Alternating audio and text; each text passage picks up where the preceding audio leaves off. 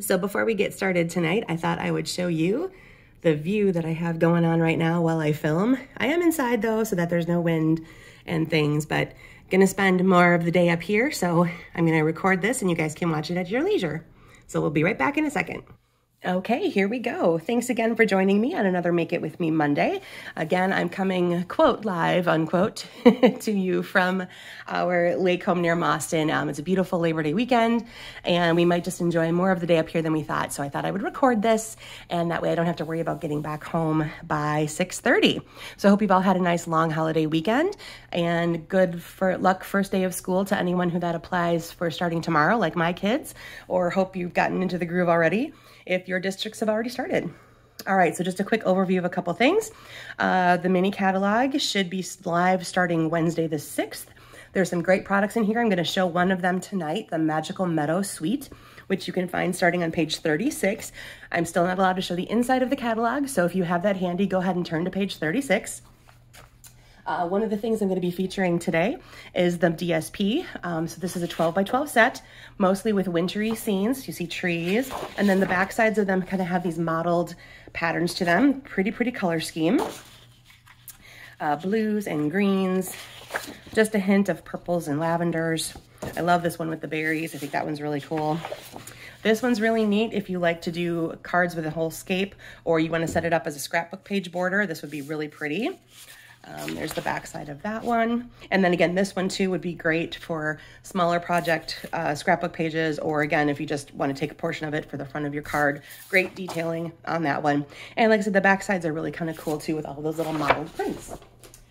All right, so again, Magical Meadow, working with a small space here. So here is the stamp set, and it does come with a coordinating set of dies. It's actually a pretty big die set too. You've got ones that cut out the shapes in the stamp set, such as these right here. You'll see those will cut out the different shapes, with even including this one here. And then you've got ones that are bonus dies. You can do bonus greenery, holly leaves, and that's what these little guys here are for. Those do little tiny holly berries, and you'll be able to punch out, let's see, 11 of them at a time. So that's kind of cool. You'll get a whole bunch of them all at once. So that's a really pretty suite. I'm going to be featuring that in our Suites of Season. Suites of the Season, Suites in Season. Suites in Season, there we go.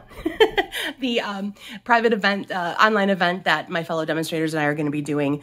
Registration for that is ending soon on this Friday. You can see all the details for that on my Facebook page. And so make sure you get signed up if that is what you are interested in doing. Okay, so let's go ahead and get started. All right, so for tonight, you are going to want to have a piece of cardstock that is 4 1/4 by 11, scored at 5 1/2. I'm going to be using Blueberry Bushel. A piece of Designer Series paper that's 3 by 4. Again, I'm using the Magical Meadow DSP from the Winter Meadow collection. And then a piece of neutral cardstock that's 1 1/2 by 2 1/2 with images and phrases to fit. And I mentioned we're going to be using it vertically, so we're going to be using it the long way, if that made a difference for what you picked out. All right. So let's go ahead and get started. I have to keep turning my head to get what I need, so I'm sorry if it goes loud and quiet for a little bit. All right, I'm gonna be stamping in Blueberry Bushel and Garden Green. And I'm gonna need, I forgot to mount these up together before I sat down. So I'm gonna need the phrase, like so, and I'm gonna use, whoops, sorry for the shaking, guys. I'm working on a very tiny tray table. So I have limited resources here. Alrighty. So let's go ahead and do the decoration on that piece of neutral that you have. I'm going to stamp my leafy pattern, my vine pattern in Garden Green, but I'm actually going to stamp it off a couple times so that I have just a very faint hint of it, because I really want just the phrase to show through here. So it's just a little bit of a highlight on that part right there. Let me close that up so I don't stick my fingers in it. All right, and Blueberry Bushel. It's one of those returning colors. Love it, like nice bright blue. It always reminded me of Brilliant Blue, if you guys remember that from way back when. Okay, and I'm gonna put my phrase right in the middle of that. There we go. So it says the colder weather brings us together. All right. And I have my adhesive right here. So those are the 3 pieces I need. Whoop, I almost dropped my card base.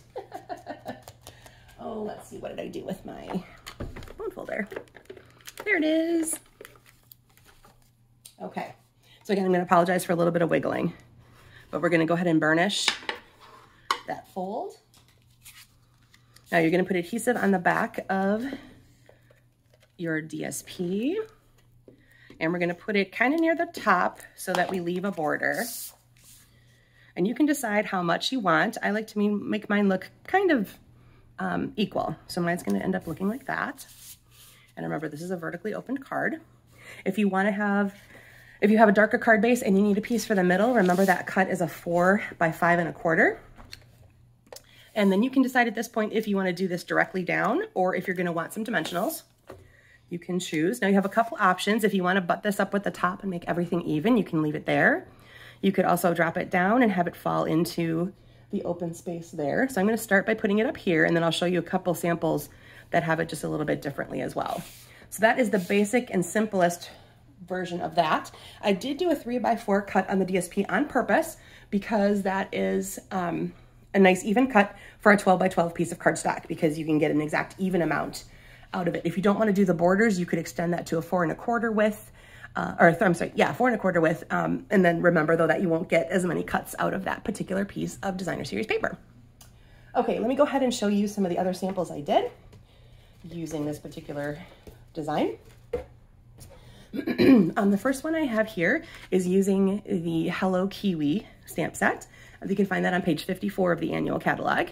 I used the Glorious Gingham designer series paper. This is the lemon lime color. I dressed it up a little bit by adding some dots with my black blend. You just use the pointy end of that one to put those little dots in there.